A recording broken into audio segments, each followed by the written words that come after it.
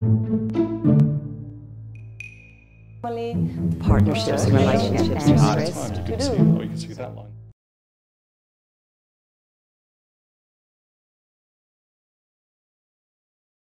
What we were interested in doing, as you can see from this title screen, is to look at some working with public spaces and public art. And we conducted this project with a group of teachers and their students in secondary schools. I got a research faculty grant to do this, a COFA Research Grant, and we were keen to work with the Curating Cities project. Most of you would know about the Curating Cities project, Jill Bennett's ARC project, where the intention over a 5-year period is to look at how you might curate or care for space in the Sydney area. We were very keen to piggyback on that project, or as Jill talked about very early on within her project, that there would be a patchwork of practice beyond just what artists and designers were doing, where we looked at how we could care for space in our own local communities and so on. And we picked that up quite seriously to see what could schools actually do in thinking about local ecologies, local social ecologies. How might we intervene in those only with temporal works, but one would hope with projects that would have longer term purposes as well. We were keen to situate ourselves within that Curating Cities project. We had access to the Experimental Arts Conference.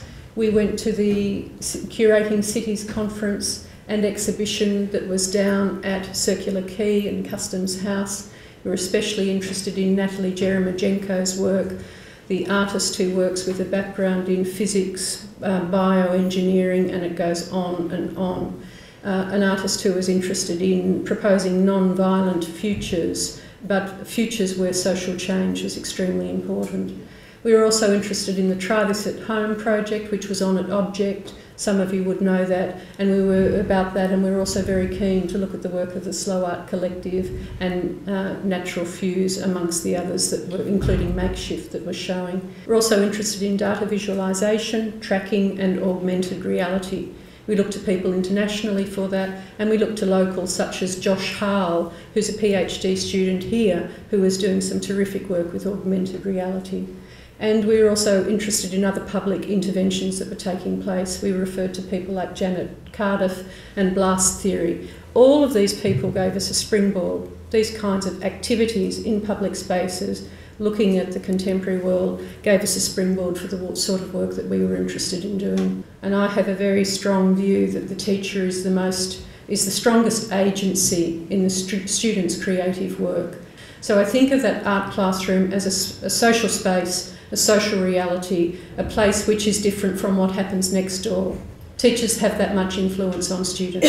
So they brought a background knowledge of having worked with installations with students before, having a great interest in contemporary technologies. They were also well versed in the syllabus and what could be done, so they were working within the constraints of the syllabuses, but really pushing the edges with those and helping to rethink aspects of those. And we were very keen to look at how, and as I said to you, relative to the work that I was doing, how could you have practices which were sensitive to local areas, but actually be doing something which was bigger than just the local area. A caveat here would be, or a constraint would be, it was never intended that the works would be ongoing. They were temporal works that were being made. That, I think, is a strength and a weakness of the project, in that it's strange to be talking about sustainability and public art, but putting limits on the time in which it exists. But we couldn't go any further than what we did in the project, I don't think. What is the relationship of a student to their work? Normally the student would think about themselves as an artist and they would make a work. But what we found with these projects is the students changed roles because they became part of the work when we were involved in these installations and performances.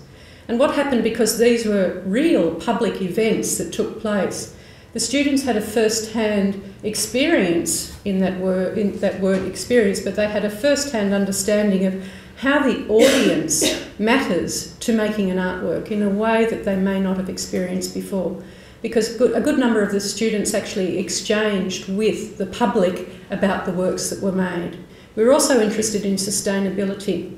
I think that's a very problematic term in many respects, as important as it is. And I think Amy summed it up, one of the teachers involved in the project. We just weren't interested in this being a greenwash, you know, a modern sort of greenwash. And so we were interested in that, and I think we have realised aspects of sustainability reasonably well in some cases and not so well in others. But I think time plays a significant role in that. So in the longer term, I think some of the things that the students took on will manifest themselves, but we wouldn't be able to say at the end of this project that this helps sustainability in this way or this way. But I think the general values about sustainability would have been cultivated as a result of taking on this project. Hi, my name is Melinda Hodges. I'm a visual arts teacher at Mariah College. And originally this school was chosen to be part of the Cultivating Urban Ecologies project as a pilot project because it's right in the centre of Sydney and one of the only schools that's actually in Sydney Council. And so Ultimo as an area had a very interesting landscape, a very interesting social dynamic. And the project that I organised last year aimed to kind of look at and map the streetscape of Ultimo as an interdisciplinary project. So I worked with a geography teacher and a languages teacher to create a collaborative project with 90 visual arts, well, they were just Year 8 students. And we went out on a 2-day excursion into the streets of Ultimo where students used numerous kind of things like GPS trackers, cameras, drawings, iPhones to map and kind of chart the social, economic, geographical kind of landscape of Ultimo, and then we brought it back and kind of created a collaborative kind of chart or map or patchwork of the area.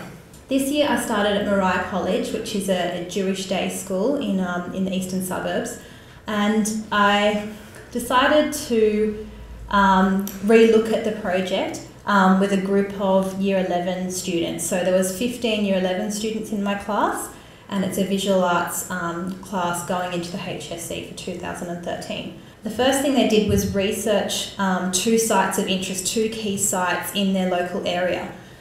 Which were Mariah College itself, which has a very interesting history, and Centennial Park, which also has a really interesting history and natural and man-made kind of history. And what students did is that they created site-specific works for these 2 sites through their research that were time-based, temporal kind of interventions into the spaces, and which relied heavily on the audience engagement. In fact, audience was probably integral to all of their projects as they were kind of interventions and very interactive for the audience. Hi everyone, I'm Amy Yongsiri. I'm a teacher at Burwood Girls High School. So we've got phase 1, which was mapping Burwood itself. So they're very similar to Melinda's project at IGS in that regard. Phase 2, which is a postcard to Chimerica. And then phase 3 is the artefacts from Burwood. They're basically the 3 stages of art making. In each stage, students undertook a little bit of studying into the work of other practitioners to help them kind of negotiate what it was that they were trying to make. And they would either draw on the conceptual practice or the techniques that other practitioners had used. And the core idea, as Kerry alluded to, was the idea that curating is to care, and how can we care for our city without greenwashing and doing it in a sustainable way, which actually just meant embedding ideas into the students' mind. Hi, my name's Nicole DeLosa, and I'm actually here representing my colleagues and the students of Hornsby Girls High School. This was a project that we undertook as an entire art faculty. What started out as an opportunity to revisit an existing installation unit that we've always done with Year 8, we certainly signed up for something that eventuated into something a lot more than we expected. We've chosen the Hornsby Fountain site, which also happens to be a Westfield shopping centre, so we have some connections there. And also mainly because it was a central meeting point for the area, for our local community. And it's a site really familiar with students that travel to and from various places around Sydney, in fact. via the Hornsby railway station. The fact that they walk through it most days, most of the students do, it was a place that they knew but maybe hadn't really looked at, and so the project was really inviting them to look at something that they thought they really knew but in a completely different way. We chose all of Year 8, 120 students, and originally I think the concerns for us had been that our installation unit had been at a local at Narrabeen Lakes in this beautiful natural environment, and we did these absolutely lovely aesthetic installation works. But here we were asking them to go into the real world with real people, and the concerns obviously for us was that we wanted them to engage with an audience which was completely different to what we'd asked them to do before, and we didn't necessarily know what kind of relationships or engagement they were going to have. And of course we wanted it to be positive, but you can't guarantee that with the general public. And so even though it was an installation-based unit, we found ourselves with installations, happenings, art performances, art interventions that would engage the community to this particular site in a positive way via these public art events. I'm Karen Profilio from North Sydney Girls High School, and we did our project slightly differently to other people in that we kind of did an intervention into the city and used the objects that we made to kind of change the space and to change people's feelings and to actually make them sort of react in a different way. So we called it Dandelion Deeds because we used that as the metaphor for us sending out our message into the wild and see how many seeds actually fell into the ground and grew, or if they were just blown away and were fallow. So that's basically where that came from.